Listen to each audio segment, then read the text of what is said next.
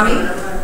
We're very, very excited because we have been eagerly awaiting the spirituality series.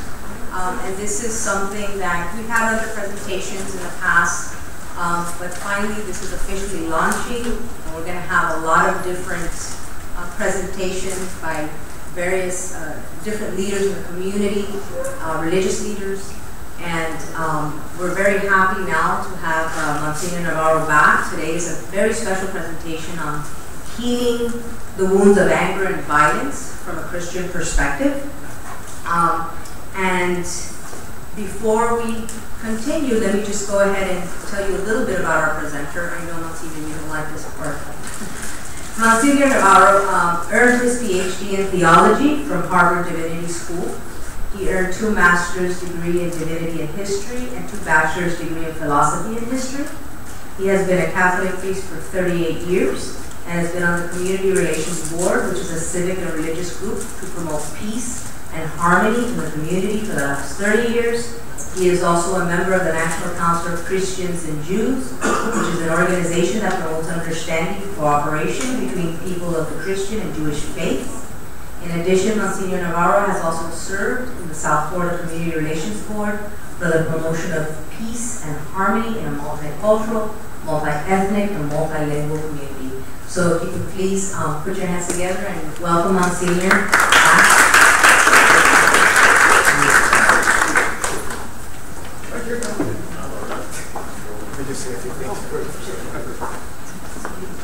So we're honored here to have you with us, Monsignor Navarro. And my name is Etienne Aldarondo. Those of you who do not know me, I'm the provost here at Albizu University. And so proud to have you here with us. This is the third kind of like event that we have addressing each of the intersection between spirituality, mental health, and well-being. We have representatives of Native nations. We have representatives of the religion, and we now have the words of wisdom of our Monsignor Navarro. And I am going to be sneaking out at some point, but I don't want you to take any sign of lack of support. Is that I have a friend who, unfortunately, her plane was landing in Fort Lauderdale, so I'm going to have to run at some point to leave us on. But I do want to thank you for coming precisely to talk about this topic at this moment in our history. These are times where we do need to heal the wounds of anger and violence. Many of you know that we have and continue to work in coordination with our friends in Orlando, and we just finished a conference call trying to set up a structure to be able to provide long-term assistance to victims of the tragic events in Orlando. So everybody's trying to do their part in this. You'll be hearing more about how to get involved in that effort. And now I'll leave you with Monsignor.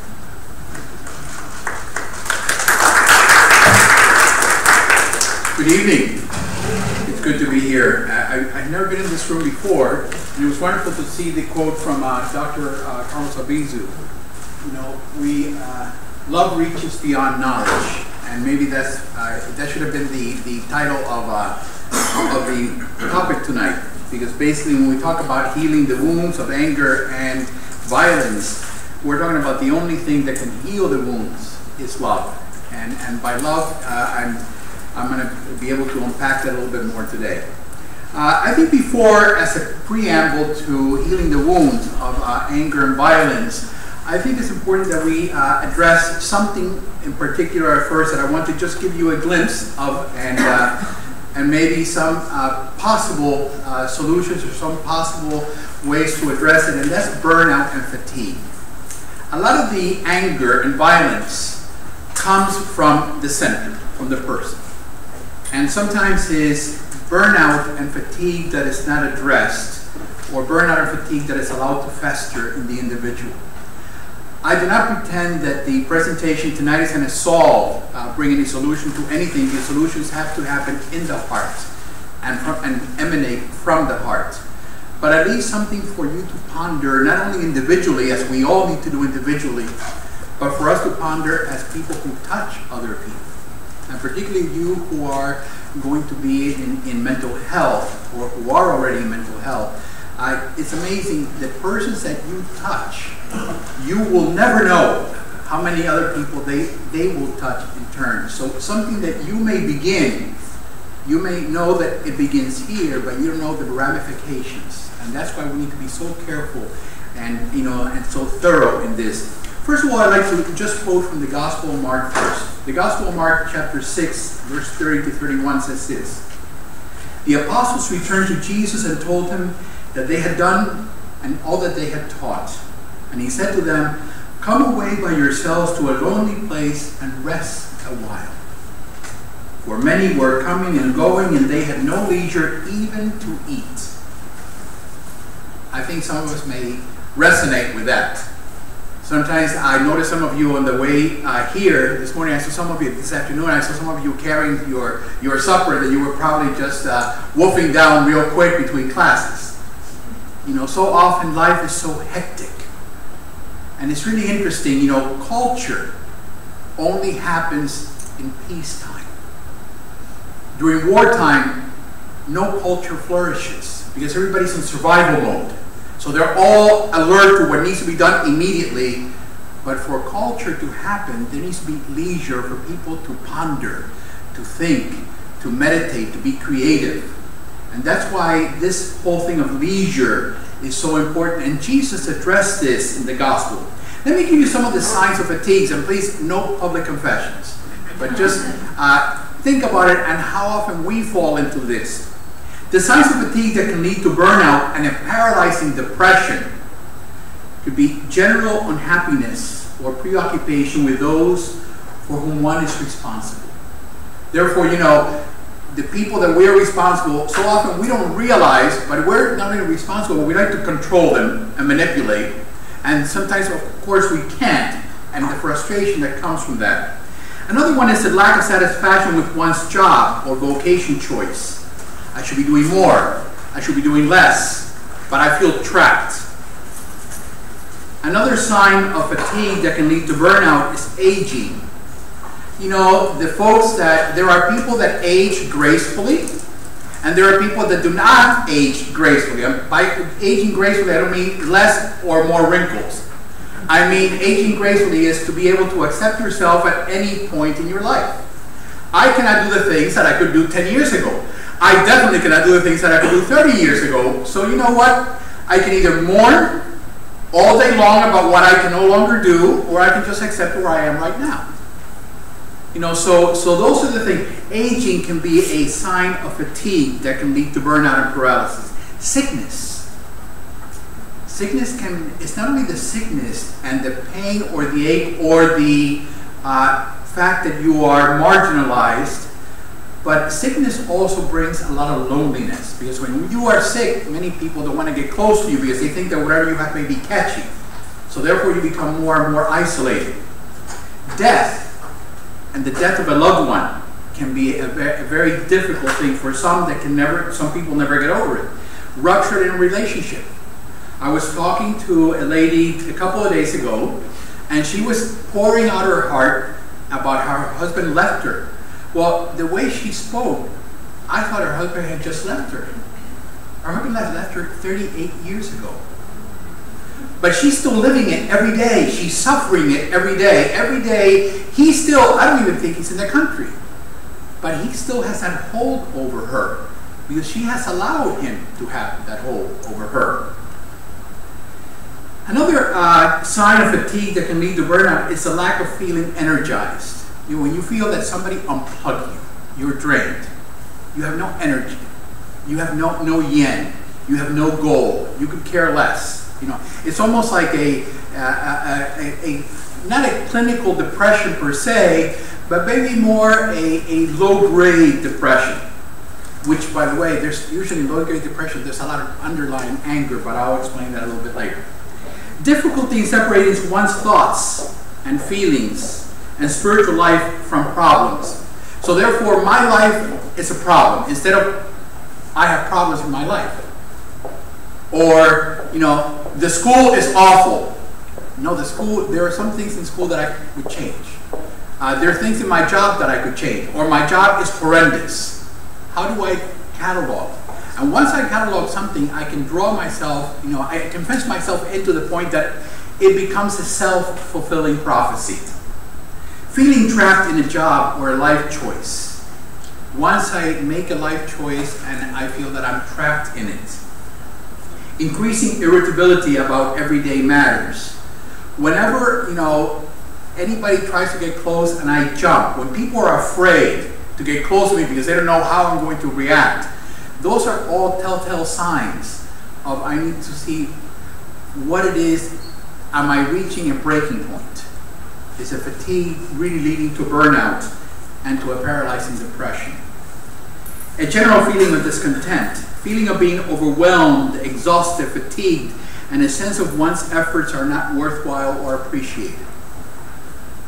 This whole malaise. These are many, many others, but I just want to bring out some of the things to see if they resonate. I'm sure you could probably mention various others. Now, some thoughts that you can look into that may help in situations like this. Aids to prevent or combat fatigue that can lead to burnout. First of all, make time daily. And it doesn't matter what faith tradition you're in, but how do you make time daily for meditation, for prayer, however you perceive that to be? And it has to be, even if it's just a few minutes, it needs to be in a quiet place. Life is filled with noise. When we get into the car, the first thing we do is to turn the radio on, or something on. We cannot conceive time without noise. We get up to the radio, we get up to, there's always has to be some background. How do we develop, how do we cultivate in our lives moments of quiet? Or just nothing. Being able to hear our own breathing. To be able to listen to the Lord however we perceive God.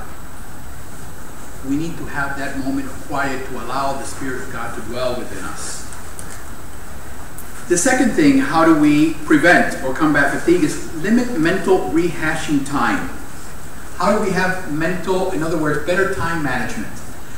Some people are frustrated about something, so they keep rehashing it. And they keep rehashing it. And eventually it becomes a crushing weight. You have a deadline. Well, either do something about the deadline or resolve some ways that you're going to manage a deadline, but just by repeating, I have a deadline, I have a deadline, I have a deadline. Eventually it's like, you can be beleaguered. How do you detail work schedules so that you can life can become more manageable? Your deadlines can become more manageable.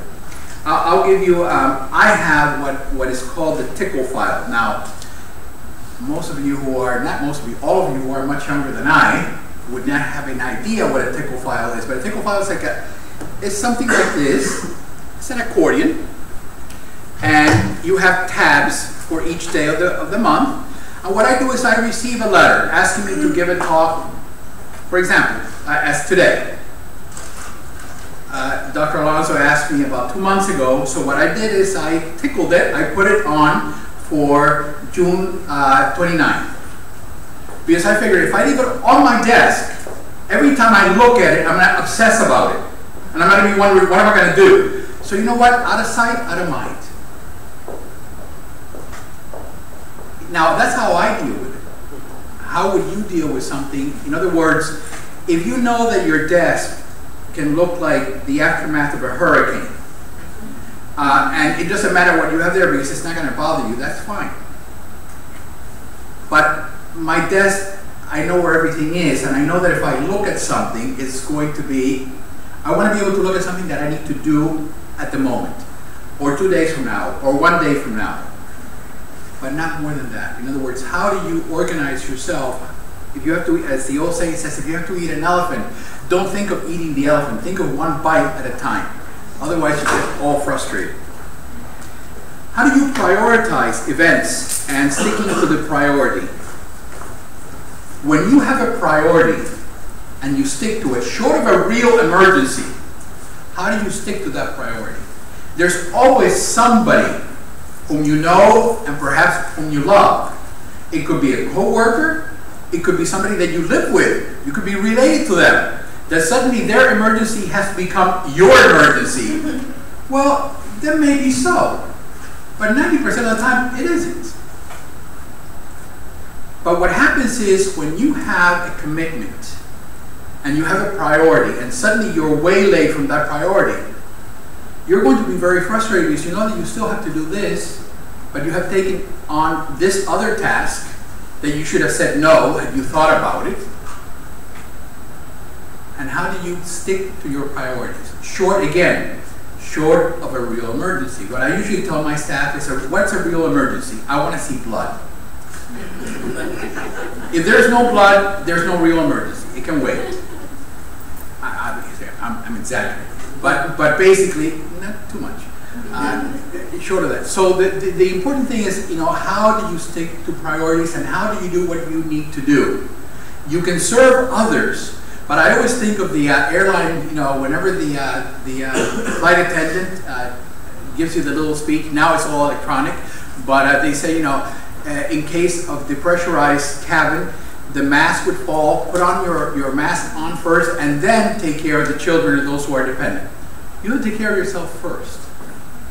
This doesn't mean that you become, selfish. All it means is that for you to be more effective with others, you have to be at peace with yourself. You cannot be at peace with yourself if you're going to be upset because this is what I had to do. Now I have to do that other stuff. And now anybody that comes to me in the meanwhile is going to get my attitude because I'm taking out, my nose is out of shape. So how do I take care of myself? How do I prioritize events and sticking to the priorities? Again, short of a real emergency. Beware and protect yourself from undue pressure of those who feel they're entitled to your time. And you know who they are. Everyone has somebody or some bodies that feel that they are entitled to your time. They're entitled to your privacy. They're entitled to everything. In other words, you have no life. We have a group of retirees in the parish, and with the retirees it's very interesting. Because once a person retires, their grown children who have children feel that you have no life. So now you're going to be my babysitter, you're going to be my driver, you're going to be my, whatever. And I always say, no, you need to protect yourselves. You tell them that you have projects. Then as you're able to do things, you do things for them. But don't allow people who feel that they have ownership over you or control over you to take over your life, because that can lead to real, it can lead definitely to depression, but to burnout and fatigue and a lot of anger. Prioritize recreation. And recreation should be scheduled at various times during the day. By recreation, I don't mean necessarily that you want to play basketball. That too. But how do you take times during the day when you take little breaks? What I do when I had my dogs, my dogs passed away this past year, but when I had my dogs, that was my perfect excuse. I had to walk. And it gave me the perfect excuse in between a crazy day to take moments of 10 minutes, 15 minutes here and there. Now what I do is I just walk out of the office. We have a counseling room that during the day is hardly ever used, so that's where I go. I read for about 5-10 minutes, and then I get back to the office, renewed, refreshed.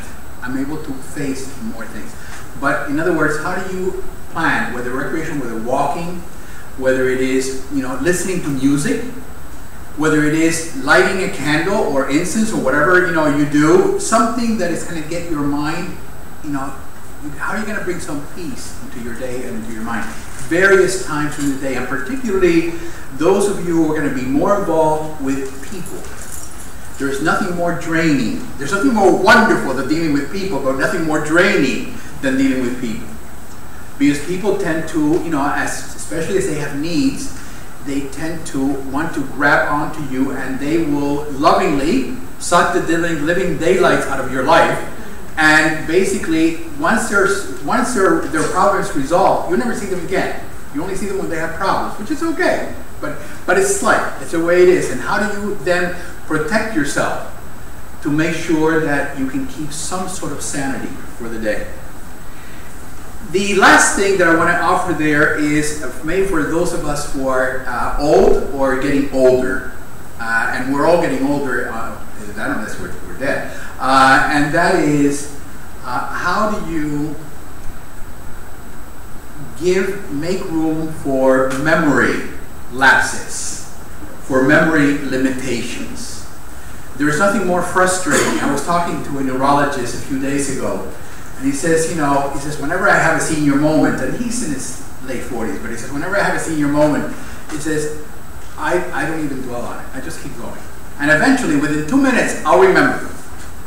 But the moment that you stop and you get angry and you get upset because you have forgotten something, or there's something that I should know, it's on the tip of my tongue and I cannot get it out, you're frustrating yourself. How do you knowing your memory limitations, avoid multitasking.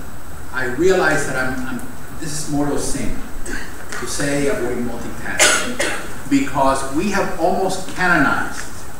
We have made it a priority that multitasking is good. Multitasking is the biggest enemy to the peace of the spirit, because we are expected to do so many things. Men and women are supposed to be Superman and Superwoman. We're supposed to do everything at all times. No. I have limitations and I can do one thing at a time. Maybe I can do many things, but usually, if you notice, most multitaskers start a lot of stuff and end very few. Because multitasking really leads you to one thing. Once you've had it and you're tired, you move to the other, and then move to the other, and it is not good for the spirit. How do we delegate? I know it's very difficult for many people to delegate, because obviously nobody can do this as well as I can. But it's either your health or delegating. And many times, people who don't delegate, I see a lot of stress that leads to heart attacks, that leads to cancer, that leads to a lot of other illnesses. So how do you delegate? How can you be gently assertive? By being assertive doesn't mean that you are rude. All it means is that you are clear about what you're saying. You can say very kindly. I have to tell you a cute story that actually happened to me while I was living in Boston. While I was in Boston, I was referred this nun, this religious sister, for spiritual direction. And she came from Canada, and I have her permission to tell this story as long as I don't tell her name. And she came from a large family. And one of the things that she had a lot of self-image challenges, and she always felt that she was kind of taken for granted in her family. So it was Christmas time, and I had asked her, now this is September, I had asked her to take assertiveness training at the local college. And she was taking these assertiveness training sessions every week. Well, come Christmas time, she goes to the Burlington Mall right outside of Boston, and she buys presents for her mother and father. She ended up the shopping spree very early. It was 10 o'clock in the morning. She put her packages down. She had gotten a Kit Kat bar, and she was sitting at the bench, one of those small benches, eating her Kit Kat bar. And this man who was sitting next to her reaches over and he grabs a piece of her Kit Kat bar and he starts eating it, and she's shocked. So she looked at him, but she didn't say a thing, and she just kept eating her Kit Kat. And again, this hairy hand comes over and grabs the rest of the candy, and he just eats it. And she's stunned. So the man leaves, and he goes into a coffee shop right there in the mall, and he buys, I guess, a coffee and a chocolate donut, and she follows him. She decided, I'm going to be assertive. So she grabs all her packages, and she follows after him, and she looks at him, and she grabs the donut from his hand, and she takes a bite. Now, she's dressed in a habit. She looks like a nun. So, she takes a bite of the donut, gives it back, and she goes out in a huff. As she's getting to her car, and she puts the packages down to go into her purse for the car keys, there, inside her purse, is her Kit Kat bar. She had eaten the guy's Kit Kat bar, and then she went ahead. So when you are to be assertive, be careful about how assertive you are. Gentle assertiveness, honest and true communication in keeping with Christ-like charity. Prayer and peer support network, I think, is most important. You know, I think many times we're not very discerning about friends. Now, I realize that, you know, sometimes friends come for free, and we're stuck. And, you know, we inherit them from family, and that's fine. But how are you going to develop a network of friends that are going to be supportive? Friends that are really going to be looking out for you. Maybe they may not be your closest friends, but there will be people. It's almost like, you know, when people go to AA or to NA and they have a sponsor, and the sponsor serves, you know, as that support system. I think we need those type of friends. We need perhaps a spiritual director, but besides that, we need that support network of support. And I think many people do not have a network of support. And many times what happens is that their friends are the very ones who are the problem, and of course they can't go to the problem to resolve the problem. So many times then you're stuck, and you're afraid that if you do something or say something, you're going to lose your friend, who is also your problem, but it's your friend. It's kind of like a very difficult thing. So I think, you know, developing a support system, a network of what we call spiritual companions, or friends that are really looking out for us. Seeking fullness of healing, and that's what I'm going to talk about more now with the healing of anger and violence. How do we seek forgiveness, and how do we give forgiveness? Ultimately, the whole healing of anger and violence is going to go around the whole sense of forgiving and seeking forgiveness. And that is so difficult because it's so counter our culture. That is very stuck on ourselves. And you know, the pride of our culture, which is also our pride. So with that in mind, I'd like to just begin this next part with a reading from St. Paul's letter to the Colossians. And St. Paul says, "My brothers and sisters, as chosen ones, be holy and beloved. Put on compassion and kindness, lowliness, meekness, and patience, forbearing one another, and if one has a complaint against another, forgiving each other, as the Lord has forgiven you. So you also are called to forgive. And above all these, put on love, which binds everything together in perfect harmony. And let the peace of Christ rule in your hearts, to which indeed you were called in the one body. And above all, put on love." We'll be dealing very briefly with violence, anger, and healing personal and communal, societal challenges. I don't need to dwell on this or to pontificate on the very obvious. We live in a society that is, and a culture that is violent. We breed violence. And you know, if you go to the doctor, and if you've ever heard, you know, doctor talk about, you know, cancer that is operable or a cancer that is inoperable. You know, cancers that are inoperable or that are more challenging are the ones that are so embedded in the tissue and all engulfed within tissue that is very difficult to get through. Violence, like a cancer like that, is so embedded in our social norm and in our society and culture that at times we breathe it all day long that we don't even realize that we are in a culture of violence. I see that all the time. For example, when a parent tells a child that has just hit his brother or his sister, and the parent is telling him, you cannot hit your brother or your sister, as she or the father, the mother are beating the kid. You know, how do you tell a child not to beat up on their brother or sister when you're beating up on the child? You know, we don't think of it in those terms, but it is such a part of the culture that violence becomes such a part of the culture that we don't even think about it. And that's probably the biggest evil of anger and violence in our culture. Our families are torn by violence. Our communities are destroyed by violence. Our faith is tested by violence. This is something that we have experienced even more so, screamingly so, with the horrific events in Orlando in the last 3 weeks. How do we recognize this violence and how do we respond to it?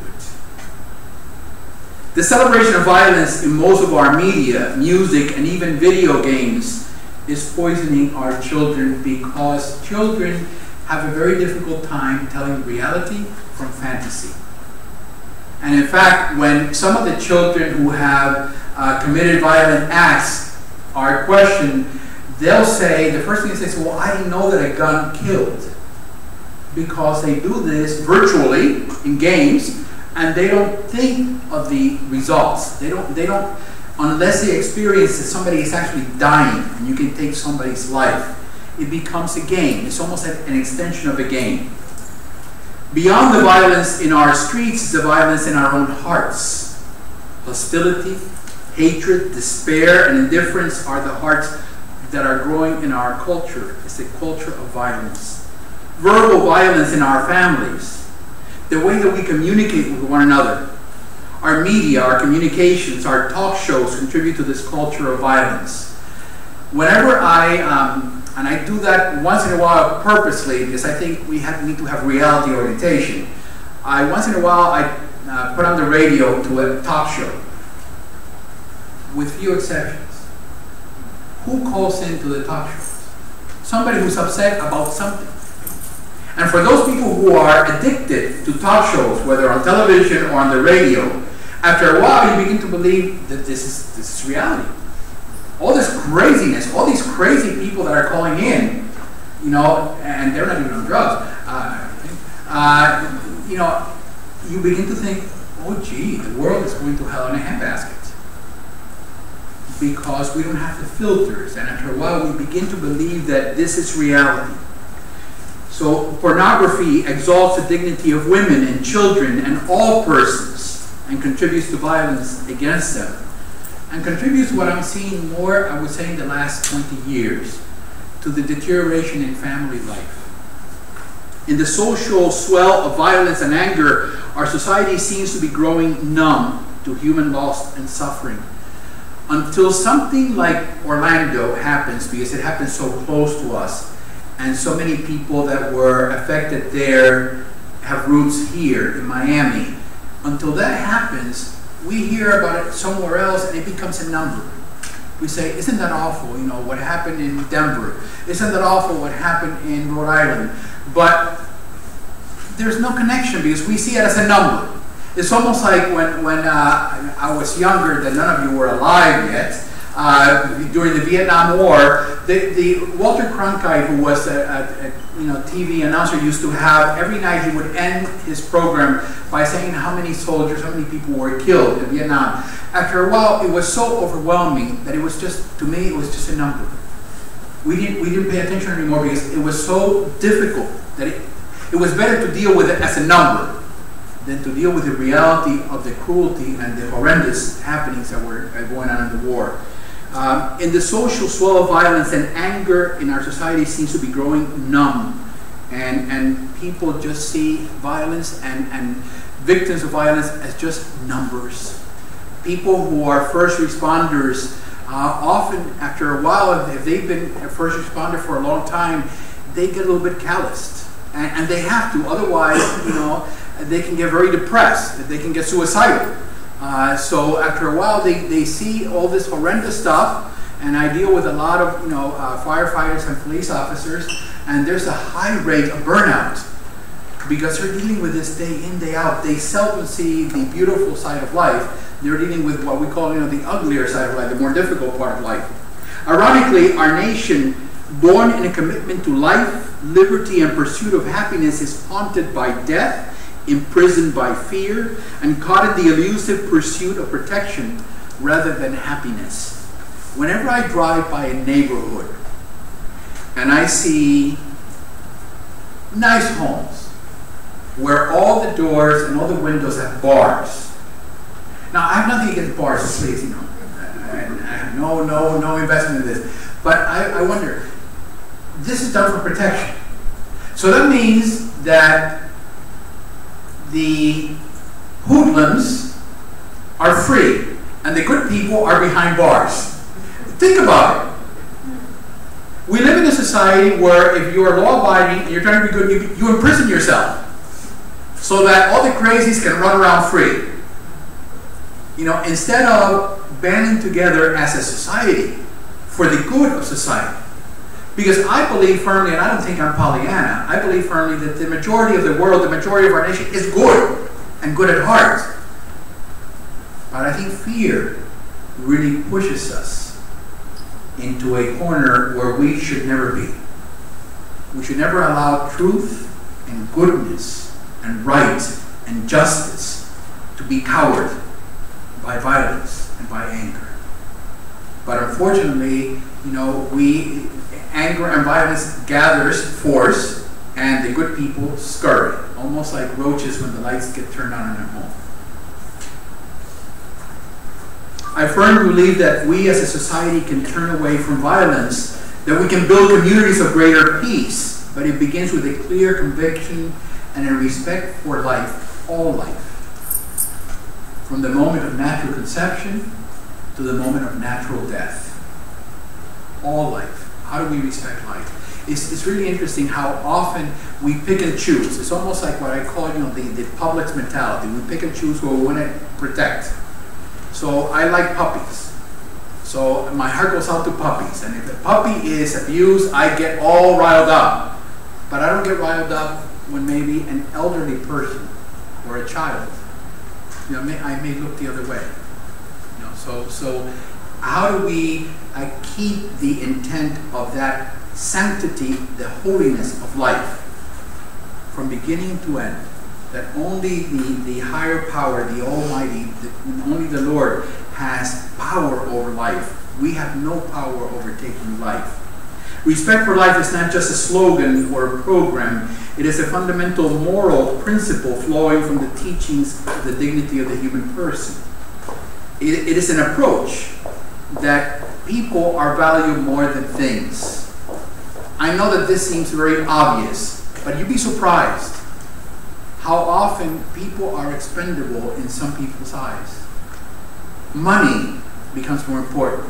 If I can sacrifice somebody, if I work, you know, I can stab somebody in the back so I can get ahead, I will do that. You know, how often we don't really love life and respect life.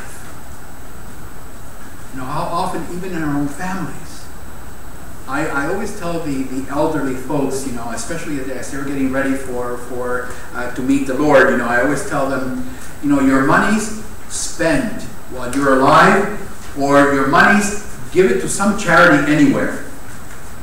But if you leave $50 and you have 3 kids, they'll be fighting over $50 and probably not talk to each other ever again over $50. Because money, for some reason, you know, that old saying that money is the root of all evil. It's a necessary evil, but it's the root of all evil. How do we obviously sometimes prize things more than people? Respect for life must guide the choices we make as individuals and as a society. What we do and what we do not do. What we value and what we consume. Whom we admire and whose example we follow. And who we support and what we oppose. I find it fascinating, whether it's in the, you know, I have Yahoo as my homepage, and you have all, for those of you who are familiar with Yahoo, they have all these news items, and it's mostly celebrities, and it's really interesting. All these people that everybody should admire and look up to are so superficial.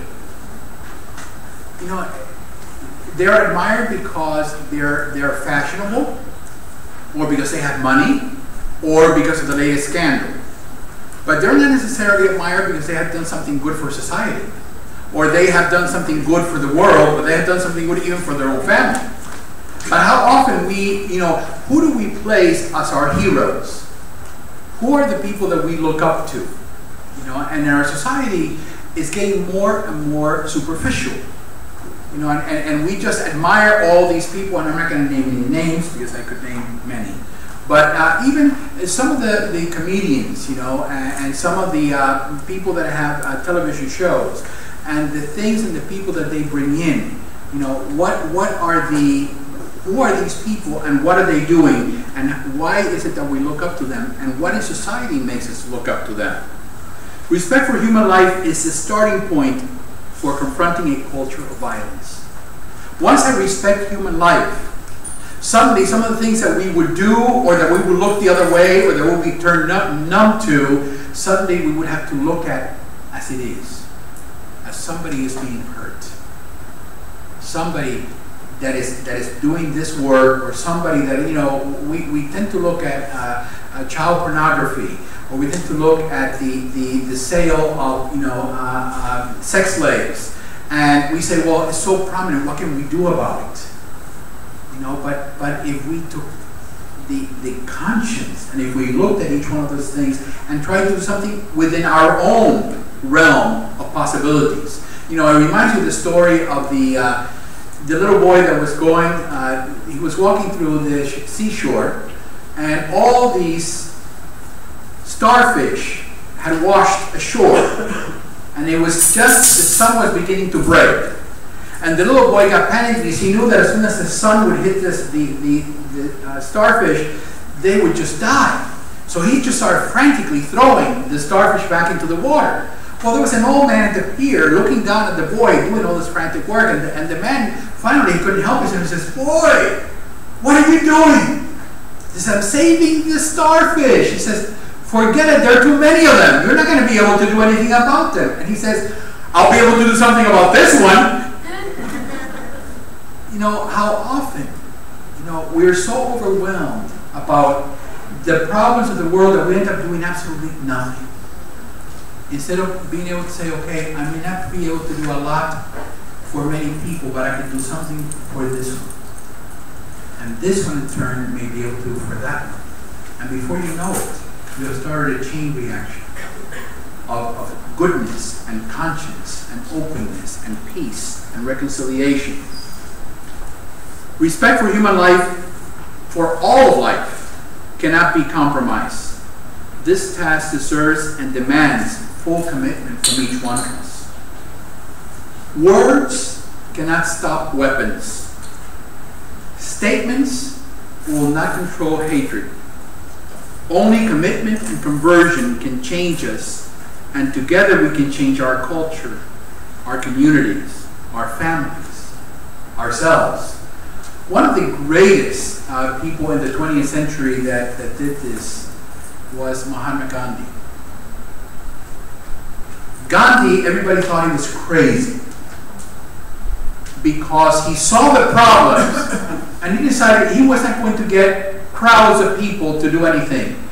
He started himself by going on a hunger strike, by being present at some place where he should not have been present, by giving witness in the midst of violence, for him to be there and to even take sometimes some of the beatings, to the point that since he was not striking back, it would make people be violent very frustrated, because a person who is violent wants violence back so that they have a reason to be more violent. Or when suddenly that violence is being absorbed, that can be very frustrating. But that's also the beginning of the making of peace.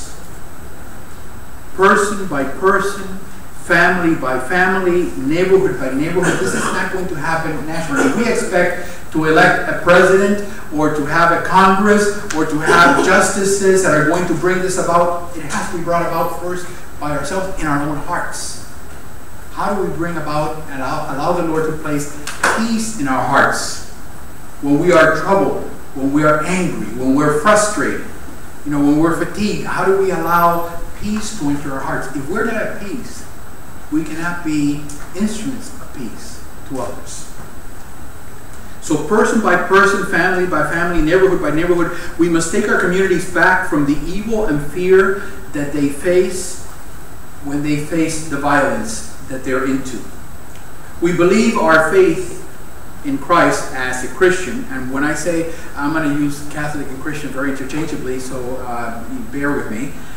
We believe that our faith as Christians, in our values, our vision, our hope, we can bring an important measure of peace to our hearts, to our homes, and to our streets.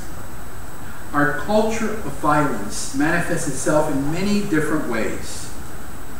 2 decades ago, the Kerner Commission called violence as American as apple pie. Sadly, this provocative statement has proved to be prophetic, unfortunately. No nation on earth, except those in the midst of war, has as much violent behavior as we do in our own country, in our homes, in our televisions, in our internet, and in our streets.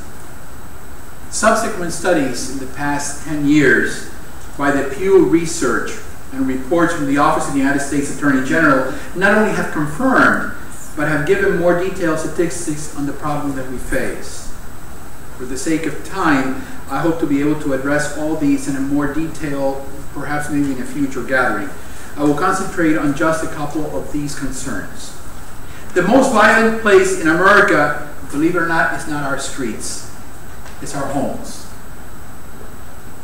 More than 50% of the women murdered in the United States are killed by their partners or their ex-partners. Millions of children are victims of family violence. It is now estimated that 14 American children die every single day from gun incidents. Gunshots cause 1 out of every 4 deaths among American teenagers. Our entertainment media too often exaggerates and even celebrates violence. Children see an average, this came out, this is from the United States Census Bureau. Children see an average of 8,000 murders and 100,000 other acts of violence on television before they begin elementary school. The violence of abortion has destroyed more than 34 million unborn children since 1972. In the last 10 years, the divorce rate has held steady at 48%. More than half of these are bitter, angry, and even violent parties. And as I always tell couples that are divorcing, I said, you know, for God's sake, if you're not smart, at least be wise. You're going to be stuck for the rest of your lives because of children. If you have children, you're going to be stuck for the rest of your lives together. Unless somehow you want to divorce your children. That's another option. But short of that, your children are going to have children. So until you die, you're going to be stuck going to family gatherings and to celebrations together. You have a choice. Either you can be at peace and be bearers of peace with your family, or your kids are going to think twice about inviting mom and dad if World War III is going to start every time they come in. So, you know, behind all these numbers are human tragedies, lives lost, families destroyed, children without real hope. It's really interesting. I was talking at a school recently, and I asked the kids, this is 7th grade kids, and I asked the kids, you know, one of the questions was, what are you going to do when you grow up? And the first child was a young woman, very bright, and she says, if I grow up. Very interesting. Not when I grow up, if I grow up. She had been brought up with so much violence, seeing friends of hers killed. Now when the innocence of children is dashed, and we have lost hope. Violence in our culture is fed by multiple forces. The disintegration of family life, media influences, growing substance abuse, the availability of so many weapons, and the rise of gangs and increasing youth violence. No one response can address the diverse sources, and there is no magic in answer to any of these.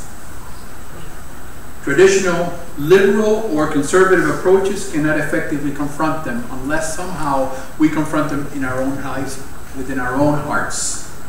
We have to address simultaneously declining family life and the increasing availability of deadly weapons, the lure of gangs and the slavery of addictions, the absence of real opportunity, budget cuts adversely affecting the poor, and the loss of moral values. And what is saddest in all this is that a lot of the violence and a lot of the calamity that comes with it is more prominent among the poor. The poor are the first ones to lose hope, and the first ones to opt for violence if it means getting something, or the only way of getting something. While we are affected by violence, violence particularly ravages poor communities. In some communities, teens talk, as I mentioned, about if they grow up rather than when. We even fight violence with violence, severe punishment, and death penalties, which in the long run, death penalties have not in any way minimized violence. Violence has increased. So what are creative ways that we can use to minimize violence rather than using violence to kill violence? A society which destroys its children, abandons its old, and relies on vengeance fails fundamental moral tests. How do we teach our young to curb their violence when we embrace it as a solution to social problems? We cannot teach that killing is wrong by killing. We oppose both the violence of abortion and the use of violence to oppose abortion. Violence is not justified in either case, in any case. We must affirm and protect all of life, especially the most vulnerable in our midst. In short, we often fail to value life and cherish human beings above possessions, power, or pleasure. Less obvious and less visible are the slow-motion violence of discrimination and poverty, hunger and hopelessness, addiction and self-destructive behavior. The deterioration of family life and the loss of community leave also many without moral direction or personal roots.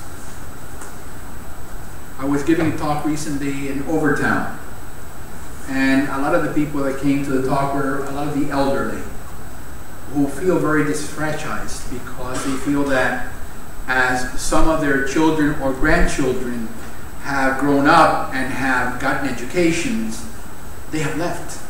They have moved, like everybody else, to the suburbs, and nobody comes back to serve them. You know, many times we do well and we leave. We fail to come back to help our own. The deterioration of family life and the loss of community leave too many without moral direction or personal roots. As we recognize the anger and violence that surrounds us, we can easily be overwhelmed with a sense of defeat. What can we do? What can I do? And I think that this is what we need to ponder on first. What can I do for myself? How can I open my heart and my life to peace and to be an instrument of peace to others? What are the triggers? You know, I say this to many folks that come in for pastoral counseling. When you get angry, what are the triggers? You need to be aware. What makes you angry? And then don't react. Otherwise, you spend our entire life reacting to people. And you know, I don't need to tell you, you know exactly who are the people that have those magical fingers that can push the buttons, that can get you going. That all they have to say is one word, and it got you going. Well, once you know that person or that situation is your trigger, you're going to need to be aware. I'm going to meet with so-and-so. I'm going to be in this situation that always triggers. So you know what? I am not going to allow it to have power over me. I am not going to give it that power. And how do we begin to open ourselves to being not only instruments of peace, but becoming an instrument of peace to ourselves? As we recognize the anger and violence that surround us, we can easily be overwhelmed. That's why we need to be able to not look at the whole picture, but having a whole picture in the back of our minds, we need to address what are the issues that I need to address before getting overwhelmed. Our faith in the Lord gives us the peace that we need in the midst of the storm that surrounds us. I always say to folks, believe in God does not mean that I'm going to go through a charmed life unscathed. It ain't going to happen. Life happens. And life at times can be very cruel. Believe in the Lord only assures us that no matter where we are at, no matter the messiness that we may find ourselves in, somehow we're going to be receiving all the grace, all the strength, all the peace that we need if we open our hearts to it. Life is like a hurricane. But for those of you who have been in Florida long enough, you realize that hurricanes have a center, which is called the eye. And in the center of this cyclone, there's peace. Opening our hearts to faith, whatever our faith may be, opening our hearts to the Lord places us in that eye. So that all around us, it's totally insane. But it's not going to touch us. And if it touches us, we may be a little bit shock-worn, but we're not going to be destroyed. Because we're going to receive all that we need to remain in peace. Our faith in the Lord gives us that peace that we need in the midst of the storm that surrounds us. It is this very faith lived that gives us hope that with God all things are possible. We might not be able to solve our society's problems altogether, but we can do our own part in our own hearts. We can be instruments of peace to our families, to our neighborhoods, to our communities, and to our workplaces. Even if we are not yet there and convinced about hope for healing or anger or violence in our culture, we must repeat to ourselves the conviction that comes from our faith and from scriptures. There is a saying that from Alcoholics Anonymous that I always thought was a little bit strange. And the older I get, the more I realize the wisdom in it. And Alcoholics Anonymous has a saying that says, fake it until you make it. In other words, if I know something to be true, but I'm not yet convinced, I keep repeating it and repeating it and repeating it until it percolates down and I begin to really be convinced about that which I know is true. Well, even if I am convinced that, oh, what can I do about this violence? It's everywhere. I keep repeating, the Lord can work this in my own heart. I can be the beginning of this peace in my family. I can be the beginning of peace in the place where I work. Even in small ways. It's really amazing. There's this lady that came to me recently, and she says she had gone through a great conversion in her own life, lived a crazy life before, and she is happier than she's ever been, and she's very much at peace. And she's brought a few people from work for different activities in the church. And it's really funny because the folks that she brought in said, well, we wanted to come here because we wanted to get something of what she got. They don't know what she got. But they know that she now is different and she's happier and she has brought some goodness to the office where there was before it was like, how do we begin to be those sources for our families and for the places where we work and where we live and where we study? God's wisdom and love and commandments can show us a way to live, to heal, and to reconcile. And it's really interesting, if you look at the scriptures, sometimes we tend to, as Christians, we tend to think at times that the Testament of the Hebrews was a little bit violent. And you need to realize that as the teachings, as God teaches His people, there's a progression of education in the faith and in goodness.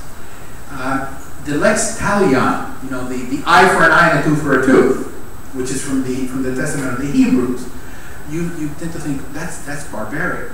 No. In the times before the eye for an eye and a tooth for a tooth, if you went to my village and you killed a sheep that belonged to me, I could go into your village and kill your entire village. But now, with the new law, lex talionis, an eye for an eye and a tooth for a tooth, if you went into my village and you killed my sheep, I could go into your village, but I could only kill one of your sheep. That's a great progress. Now you don't have to kill the whole village, just one sheep will do. So you see how eventually when the Lord Jesus comes along and He says, you have heard it say, love those who love you. I say, love your enemies. Pray for those who persecute you. So that is a whole, the tradition is unbroken. And it's that progression of the revelation of God who is all goodness. God who is judge, but who is also, merciful and compassionate. Our faith challenges each one of us to examine how we can contribute to an ethic which cherishes life and puts people before things and values kindness and compassion over anger and vengeance. A growing sense of national fear and failure must be replaced by a new commitment to solidarity and common good.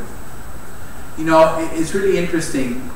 Good news travels very slowly. Bad news like wildfire. People are always open and more willing to believe the bad than the good. That's why, gossip about somebody. When folks come in and say, "Oh, Father, I don't need to go to confession because I haven't killed anyone," I say, "No, but your tongue has." We do a lot of damage with our tongues. We can destroy somebody's reputation. We may not kill them with a weapon, but we have a wonderful weapon, So the thing is, how do we become aware of what are the ways that we, even without realizing, we are violent to one another? What we believe, where we are, and how we live out our life and our faith can make a great difference in the struggle against violence. Our assets in this challenge include the examples of good teachers. For us as Christians, Jesus is the primary teacher. The biblical values of respect for life and peace, justice, and community. And prayer. There's no worse thing, and I'm quoting this, and I don't know where I'm quoting it from, so file it away. The life that is not worth living is a life that is not examined. How often we go from activity to activity, from thing to thing, without even giving it a thought. To analyze, why am I doing this? Why did I say this? Why did I not say this? Or why did I not say it in such a way? Sometimes it's not what we say or what we don't say, it's how we say it. How we do things. A commitment to marriage and family. I think that as a society, and particularly yourselves in your own fields, I know in my own field as a priest, family life is under attack constantly. How do we foster family? It doesn't matter how the family is configured, but how do we, support, and how do we, allow safe spaces for families to grow together? For families for a family life to be a place of peace and a place of safety, a place where people can really grow. You cannot really grow when you are constantly defending yourself. A presence in the community serving as a source of hope, promoting an ethics that promotes virtue, responsibility, forgiveness, generosity, concern for others, social justice, and economic fairness. It's really interesting when I'm in the community relations board for the city of Miami and for the county. The amount of people that are doing wonderful things is really amazing. You don't hear about it. All you hear is a crime. All that comes into the front page of the newspaper and the TV is all the nasty things. And maybe that is a good sign. Maybe the day that the goodness becomes news, we're in trouble. But when I've been blessed for so many years to be in the community relations board, because you'd see people, and it doesn't matter, the race, the language group, the culture group, the amount of goodness that is happening in South Florida that you never hear about. The amount of people that go out of their way to serve others, to be there for this, to do things that are really heroic, that you never really hear about. Promoting an ethics that promotes virtue and responsibility, advocacy for better values, better policies, and social responsibility. That whatever I do for somebody else, I'm ultimately doing it for myself.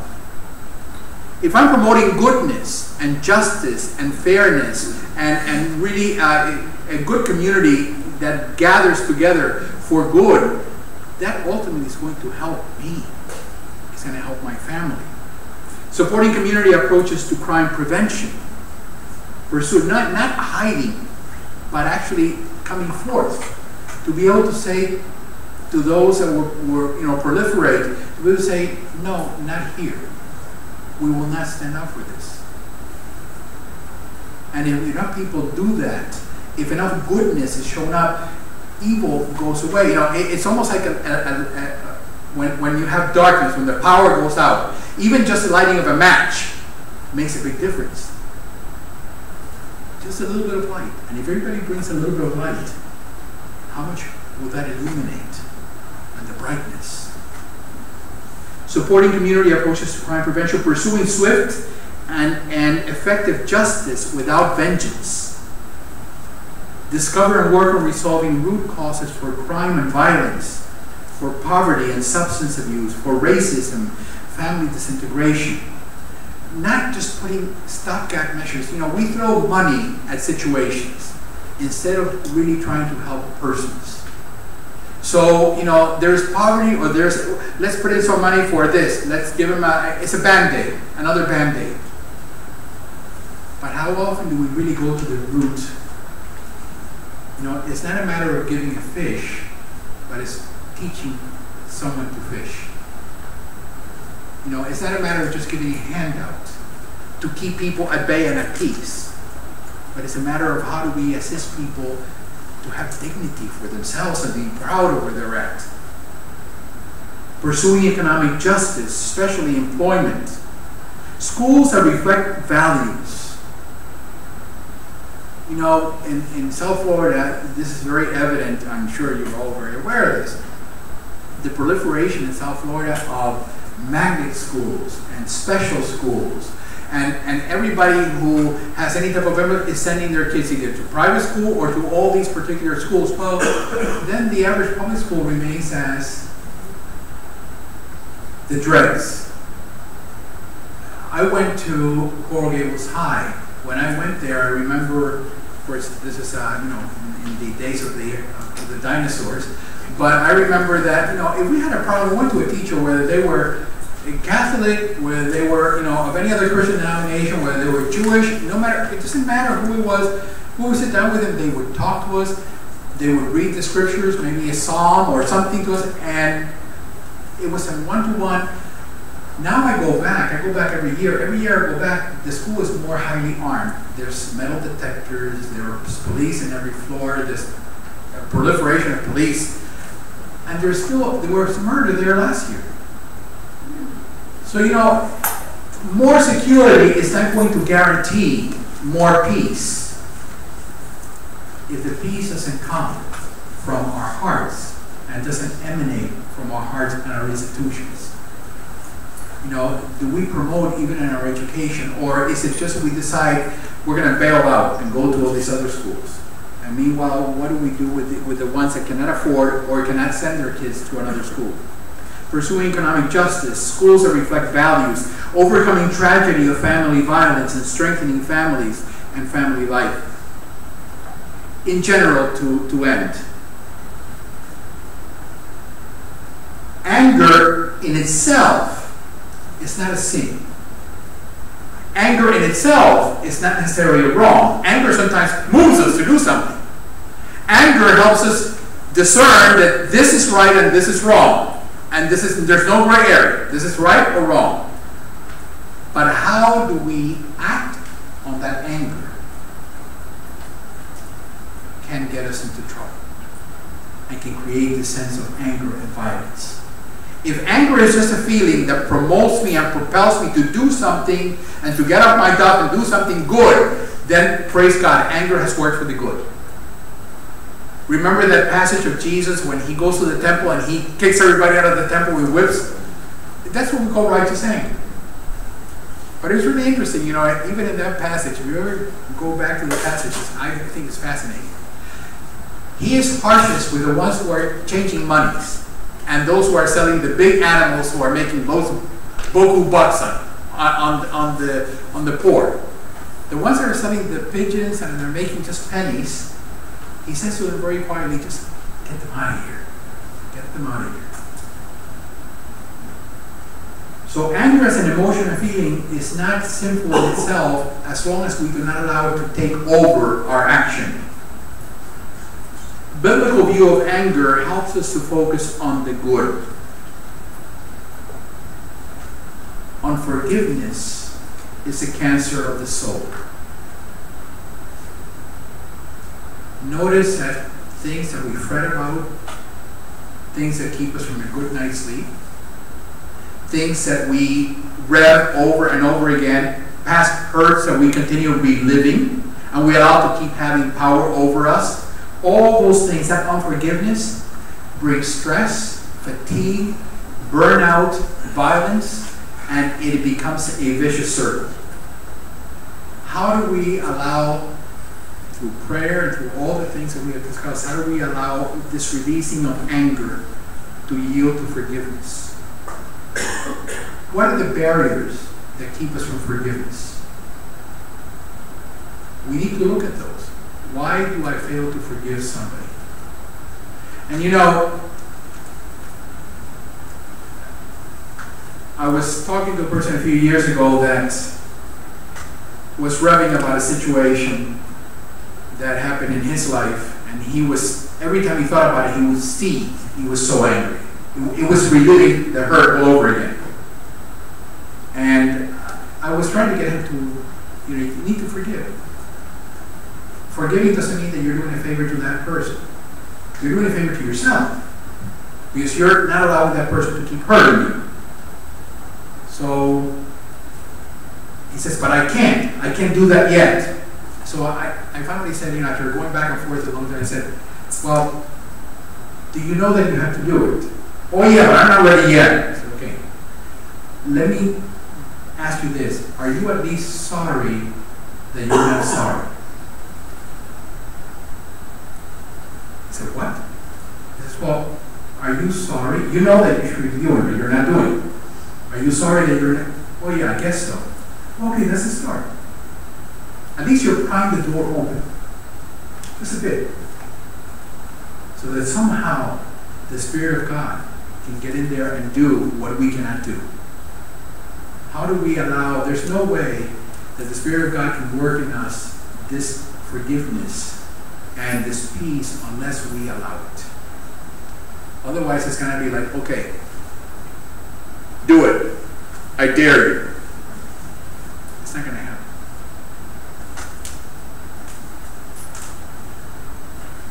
Continuing the process. The process of making peace is a process of a lifetime. When you think that you've done everything, life will continue. There will be more people that will come your way that will bring their problems and try to make their problems your problems. And you're going to have to be dealing with this constantly. So how do you begin to build a discipline about this in yourselves? And it is a difficult task, but not an impossible one. Forgiveness, to ask the Lord to make your love more perfect each day, as imperfect as it is here. Forgiving the self, and that's something that we at times overlook. In the whole process of forgiveness, which is the only thing that brings healing to violence and to anger, the first person we need to forgive is ourselves. And I think often when we're doing spiritual direction or counseling, if the counselor or the spiritual director has not gone to the point where they have forgiven themselves and given themselves over to the Lord, we're not going to be effective.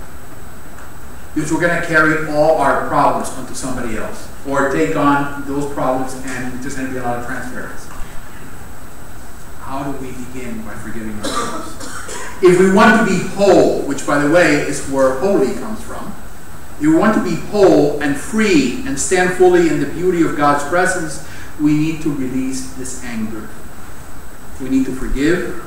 We need to likewise confess and receive forgiveness. And again, as I said, these things are not easy, but they're not difficult because we can do all things. St. Paul's letter to the Philippians, we can do all things through Him that strengthens us. And I'd like to end again with the letter from St. Paul to the Colossians.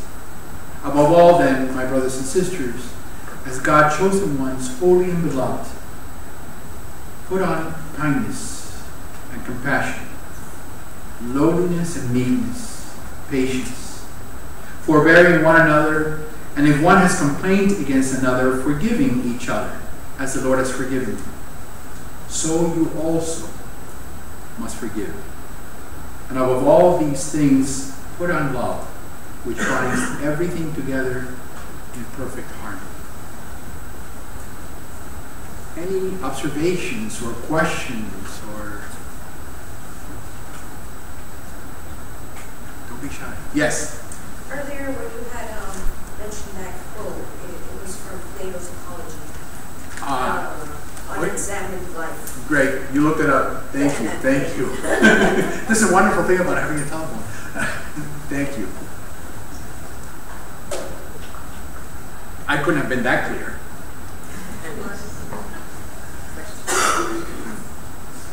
Any questions or clarifications or anything I said that was that clear? Yes? I want to know, what are they doing in the church for contribution about the society less, more? Well, I think it depends. I guess each community is, the church in general is constantly, that's the thrust. The thrust is to evangelize is how do we become the best of humanity. By becoming the best of humanity, we're bringing out the most godly. Because, you know, we believe in our faith that the Lord Jesus became human so that we could become holy and divine as he is. So he brings us forth. So that's the whole thrust of the church. All churches, whether you are Jewish, Christian, Muslim, the thrust of faith is really to make you whole. Now, each community has different gifts. In our parish, I would say there are many, many gifts, things we got, but I would say our greatest gift would be our outreach to the poor. And we have outreach not only to homeless, but outreach also to migrants, to minority communities. And it's not a matter of handouts, but it's a matter of education in many different levels. It's a matter of counseling. It's a matter of, we have a group of folks called in Spanish padrinos, which means godparents. And with the excuse of going into the home of a lot of the poor folks who are trying to get their children baptized, that's the excuse. We get in there, so it gives them a chance to look at the household. Sometimes some of these women marry so young, and they have children so young, and they don't know much about nutrition or hygiene, so it's a way to also for the men who are involved in this ministry to go to the father of the household and say, you know, you don't have to spend half of your paycheck on beer. You know, there's other things in life. You know, and there are many different ways. So before you actually share faith, it's really interesting. Jesus, before he preached, he would feed people or he would heal people. You know, you have to take care of the body before you take care of the soul. And that's why, you know, this gathering is so important, because, you know, it's not a matter of a healthy mind. It has to be a healthy mind, a healthy body, a healthy spirit. It all we're not disjointed, you know, we are one whole. And how do we address the whole? You know? So each parish, hopefully in each community, would address something, and each one has different gifts. And I think, you know, it's important, and I'm glad you asked that question, because I think it's important that as you get more into your own field, especially with mental health, that you begin to become familiar with faith communities in your area where you're working, so that as people come to you, no matter the faith, or perhaps even no affiliation, that you can say, what are the links that can help, you know, that can be support group for them. We have in our parish, we also have a couple Narcotics Anonymous group, and Alcoholics Anonymous, and Al-Anon and Alateen, and so there's a lot of support groups and we have a lot of people coming that are not Catholics or are not parishioners, but everyone is welcome. So I think it's important, just like for us, it's important to know, I have sent people here to the Goodman Clinic. There are times that I need to find out what are the resources in the area. So it's most important that we're able to work together in the community. And if my gift is this, then send people to me for this as I will send people to you for that. Because many times what happens is a institution wants to do everything and they end up doing nothing well. You need to excel in something. I remember when Mother Teresa came to Miami in 1983 and she wanted to set up a home for homeless mothers with little children. The Archbishop at the time had asked her, he says, "Mother, would you open a place for AIDS victims?" And she said to the Archbishop, says, "That's a wonderful work, but not what we do. So you need to get somebody to do that and do it well. This is what we do well. So we need to know what are our gifts. What is it that we do well and do it. Because sometimes we spread ourselves so thin that we end up doing nothing really well. So, what are the things that we can do? And then we can share. And I think it's most important in a community to be able to share, to be aware of what you're doing. We have in our, within our parish area, we have a few Christian churches, not Catholic, but other Christian churches. We have a synagogue, and we have a mosque. And I'm very aware of what they're doing and what their contacts are, so that we can share that. I think it's important. So thank you for asking that question. Yes? I don't know if we had this subject, but about family anger. Have you heard about families that are angry, generations passes by, and at the end you don't even know why they're angry, between cousins and uncles and all that. And it's really hard because when you come from a big family, trying to put peace between them, thank you for bringing it up. I just had that yesterday. We had a really sad situation where a couple in their 60s, husband and wife, had a tragic car accident, and they both died. So we seldom get a funeral where you have the caskets, side by side. But times like funerals are perfect times, pastorally, to be able to address this, to be able to say, life is such a precious gift, and we waste so much of it playing games. If she's going to be there, I'm not going to go because I don't want to see her. I always say to folks, if today were my last day, if I knew that today was going to be my last day and I'm going to die tonight, would I think that some of the things that worry me and upset me now, would I still be worried and upset? I can assure you, not really.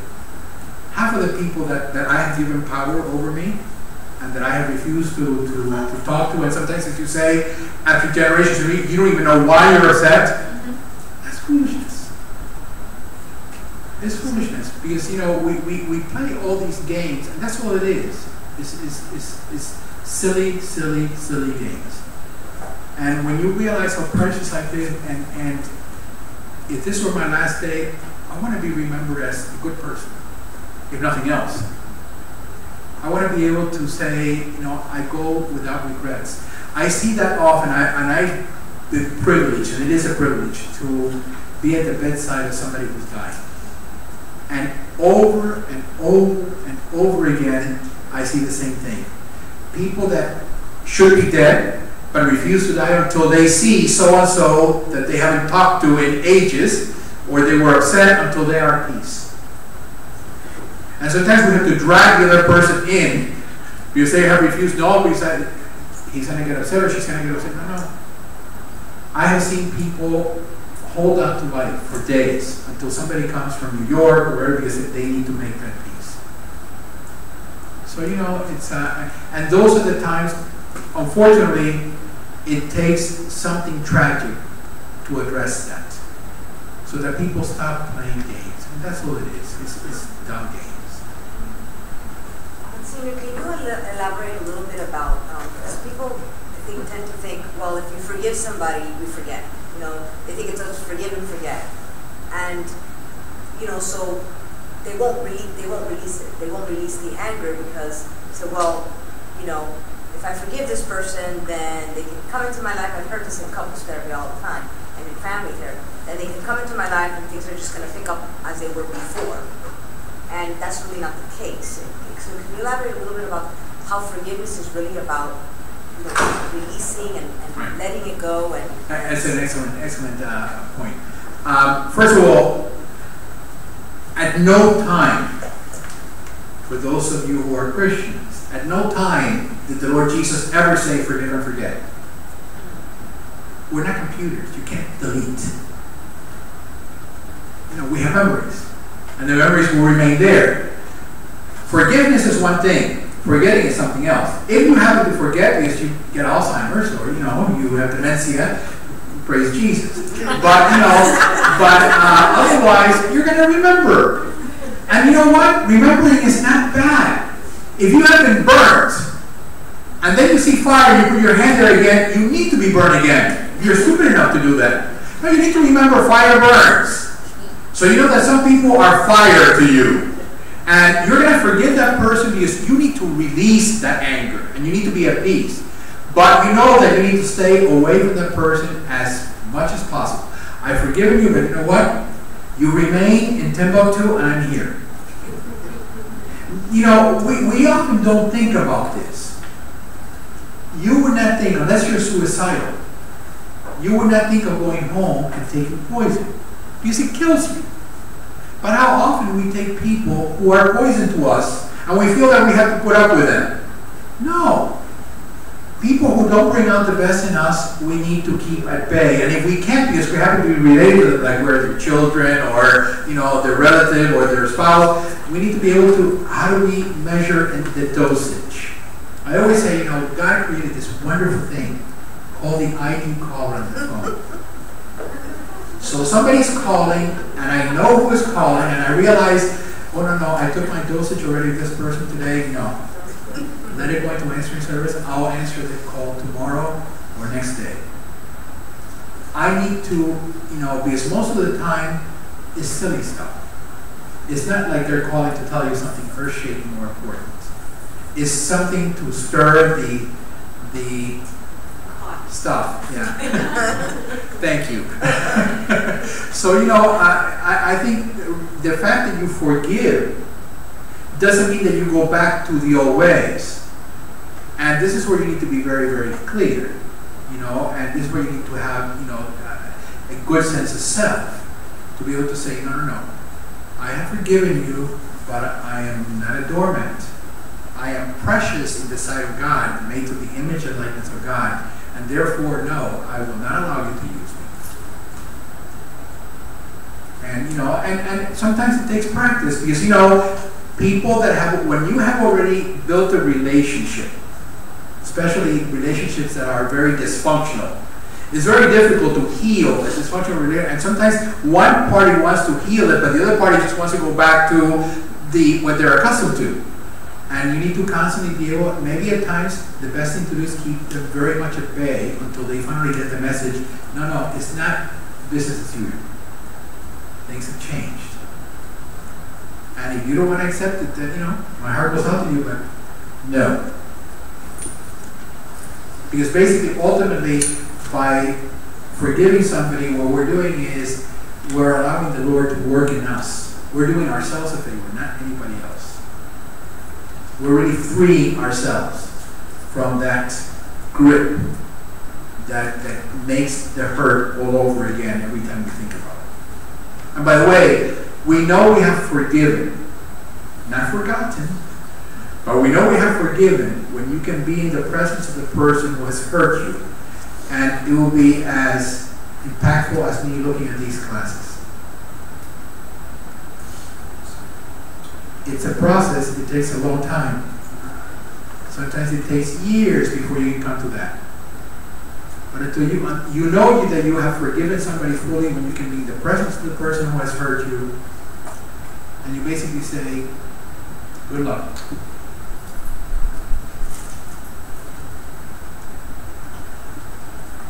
Can you speak on, thank you, Monsignor. because I've heard this a lot, and so I think it would be great to clear it up for people. When people say, when Christians say, people are talking to you and they're telling you about this person has hurt me or this person has done this or that or that, and a lot of the times, we say, pray for that person. And, you get the rolling of the eyes sometimes, or you get, what do you mean pray for that person? They're trying to hurt me. They're trying to, do things to me. Why should I pray for them when they're trying to do? Can you explain what that means? Yeah, that's very good. That means, that has a lot of depth of meaning. First of all, when I pray for somebody who has hurt me, which is what the Lord has asked me to do, what I'm doing is, I'm allowing the Lord to begin to help me. When I'm praying for somebody, I'm keeping that person's name in mind and in heart and giving it to the Lord. I am not praying so that he or she may continue to hurt or may continue to be the bad person or whatever. No. All I'm saying is, Lord, I need your healing. And I need for you to heal me. So when I'm praying for somebody, I'm basically saying, Lord, obviously, I have not been able to do anything, to change this person. This person has not done anything, so now you're the only one who can do something. So you change it. Ultimately, what we're saying is, you know what? Only God does wholesale. We do retail. So we don't worry about the big stuff. We let God worry about the big stuff. We worry about the little stuff. That's it. That's more than it. The problem is that often we like to do wholesale, and that's when we get into problems. We say we want to control, and we can't control things.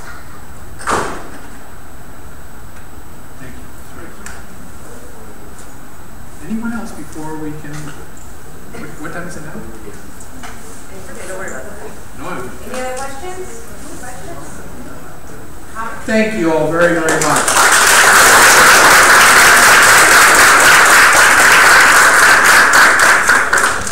Thank you, Monsignor. The spirituality series is something that's going to continue. We're hoping to have a rabbi in the next couple of months. One of the things, we did want to do that. I want to thank the sponsors, the faculty, the staff, everyone that's come, the administration who's been very, very supportive. And particularly for this presentation, we've had, the Albizu University Catholic Club, the Division 36 Society for the Psychology of Religion and Spirituality, the APA Division, the PhD in Human Services has been very supportive, the Goodman Center. So, really, truly, this is something that's the beginning. It's growing. Any of you, we do have the Division 36 Student Club. I'm the faculty advisor for that. We have the Albizu University Catholic Club for the first time also. I'm the faculty advisor for that. We will be having meetings. All of you can truly, truly be a part of this because the American Psychological Association was very clear 3 years ago at the APA conference. Doctoral programs across the country. This is not an Albizu University issue.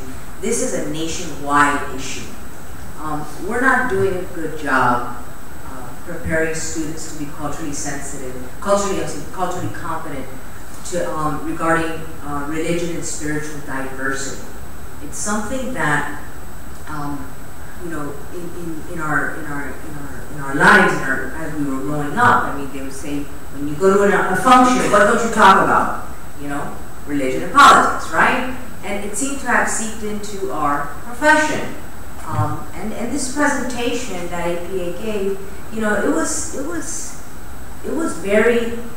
was an eye-opening experience for me and for others that 50% of clinical supervisors do not ask the practicum students to ask the family if they have any faith. Think about it. 50% of clinical supervisors do not ask the students that they're supervising if the client has any type of faith. And if they do, they check it off and then they move on. And we have said this before, those of you that have had it in my classes, and we've spoken about it, Monsignor has been here also. not only do you have to, the top 3 things people turn to in a time of crisis are what? Family, friends, and faith. This is not Dr. Alonso saying it. This is research saying it. Top 3 things people turn to: family, friends, and faith, in no given order. We're an afterthought, mental health counselors and human service professionals. They come to us after the fact, sometimes.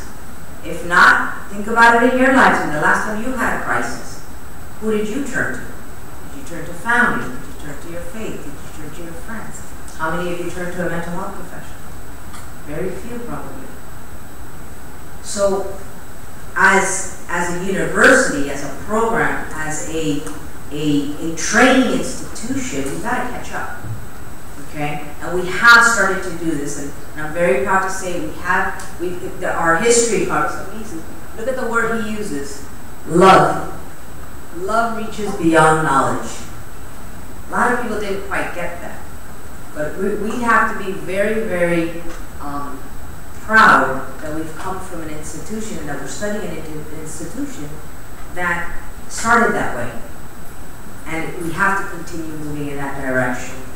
And 3 years after this APA conference, 3 years ago, we have been implementing this more about religion and spiritual diversity and training at the clinic, in some of my classes, in some of the other classes. Now this is the first time that we're really doing it this year, institutionally, and bringing these different religious leaders to speak to us and offer the opportunity for students and faculty and staff to ask questions. And this is a nice little group. Next year it'll be a bigger group, and it'll be a full house. And our community leaders around the community will also be involved. So one thing before you go, Monsignor. Monsignor has been coming here, for the last 2 years. He's been very gracious, contributing his time. And so we just kind of wanted to give you a little something. I know, he doesn't like when I do these things. Ambush. Albizu University would like to express our appreciation to Monsignor Pablo Navarro for his continued generosity and service to our students and faculty.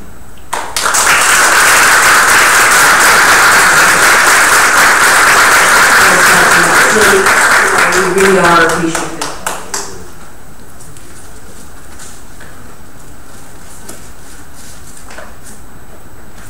They need to go home. And he loves pictures.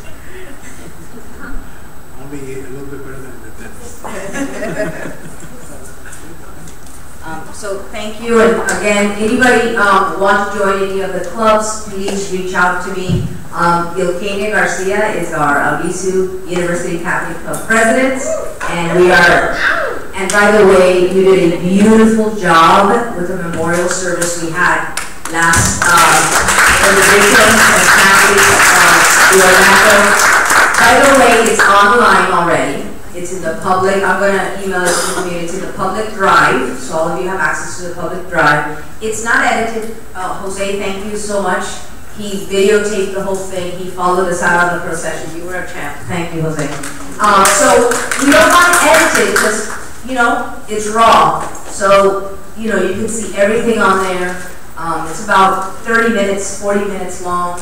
And it was really very moving and very touching. And you did a wonderful and beautiful job, I think.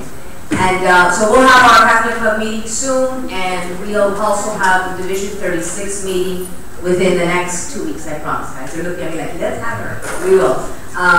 Okay, so thank you very much, and have a wonderful week. Thank you.